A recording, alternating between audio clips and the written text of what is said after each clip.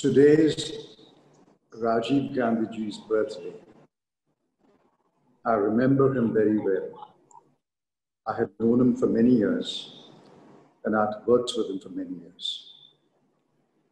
I have a special message for young people, especially people who are, say, below the age of 40 years.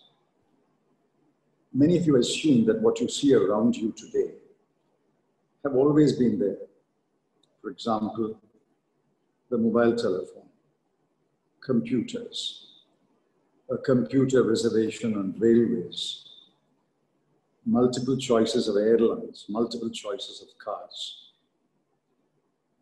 The truth is that all these choices were not available to us 40 years ago. It was Rajiv Gandhi's vision that dreamed of an India in the 21st century.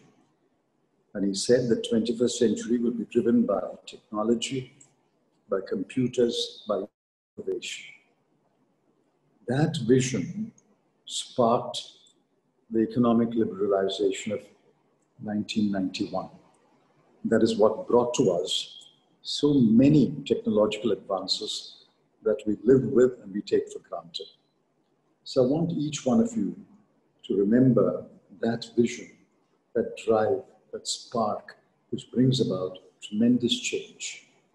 And I want every one of you to become, in one way or other, like Rajiv Gandhi, driving change, driving innovation, driving development. Let's pay homage to the memory of Rajiv Gandhi and pay our tribute to his remarkable contribution to India.